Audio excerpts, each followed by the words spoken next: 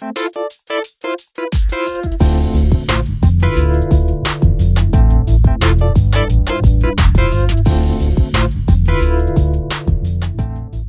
and welcome to Smart Home Charge. I'm at the Ionity Charging Station by Newport Pagnell.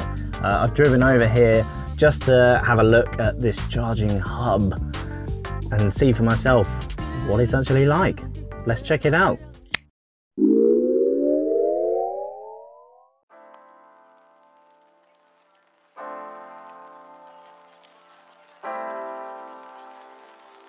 You can see I'm next to the Ionity charger, and if you can hear that sound, that quite high-pitched sound, that's because it's working.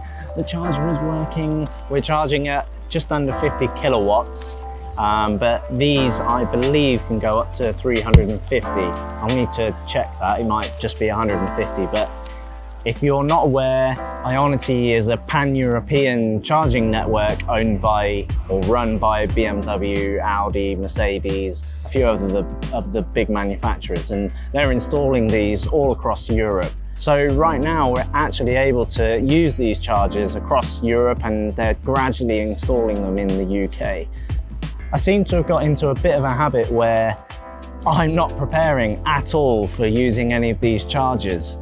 I didn't download the app. I thought I'd just be able to use contactless, but it wanted me to use the app. But fortunately, it was really easy to download. I had Signal, could download it, easy to set up. And the important thing is I didn't need to register an account. That's really crucial for me. I should be able to just pay as I go, pay as a guest. So all I did was scan the QR code on the charger here. It recognized it. I'd already plugged the car in, and then all I did was punch in my credit card details and off you go. Simple, really easy to do, so I highly recommend these chargers. Hey, still charging, which is good. I've been here for probably 5 minutes now, just did a bit of filming outside, and we're still charging, which is great.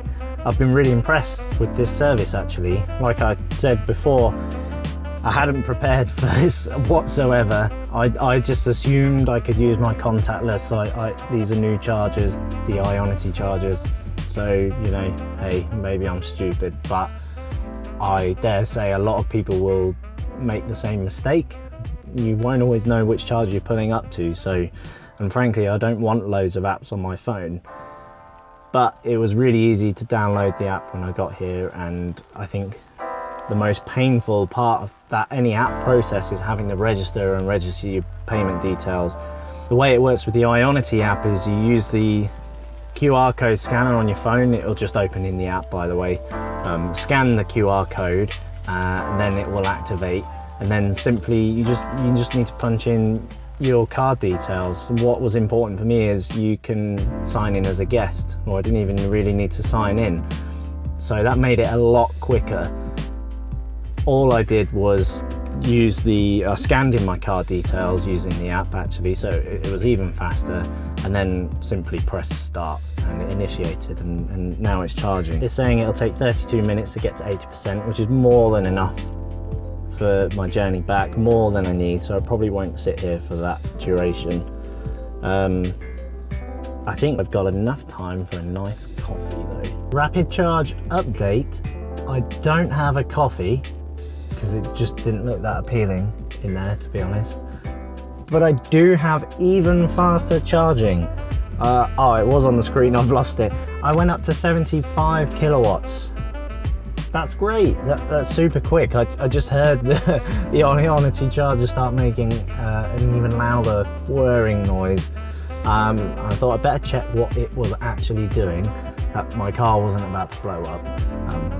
It wouldn't blow up, don't worry. But it was charging even faster, which is great. We're back down to 55 kilowatts now. There's no one else charging, so it can't be determined by power sharing or whatever other vehicles are here. There's no one using the Polar Charge Masters either. So I have no idea why it decided to charge faster and gone back down again. If you know, leave a comment down below and explain to us why the Ionity charger goes up and down I'm sure there's a very logical reason for it.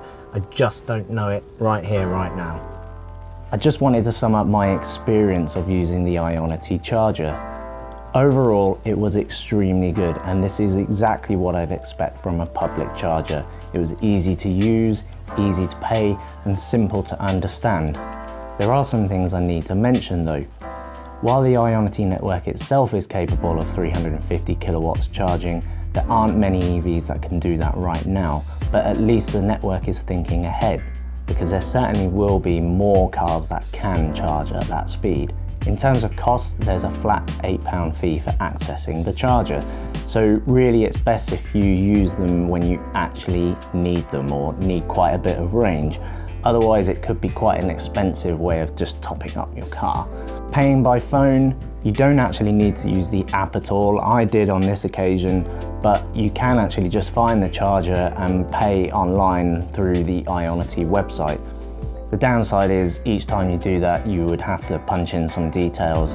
So I'd recommend downloading the app if you're planning on using this charger quite a lot or using the Ionity network across Europe. That just saves you a bit of time and a bit of hassle. You don't have to put in your details each time. Overall, this was a really smooth experience and I highly recommend the Ionity network, and I look forward to using more of their chargers in the future. Thanks for watching, and if you want more content like this, hit that subscribe button down below.